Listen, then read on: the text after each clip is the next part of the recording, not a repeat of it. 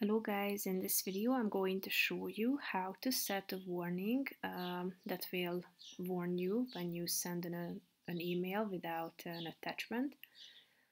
But first I just want to mention, don't forget to subscribe to my channel because at 100,000 subscribers I am going to show you my whole YouTube revenue statistics and growth strategy, how to make money online. Now let's jump into it. First of all, open the website.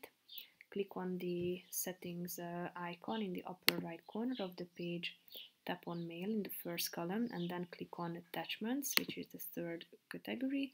Go to sharing preferences and here you can set up a notification or an alert that will warn you when you send a message that might be missing an attachment. So click on this button next to it, then scroll down and click on the save button on the right side of the page so that it will be set.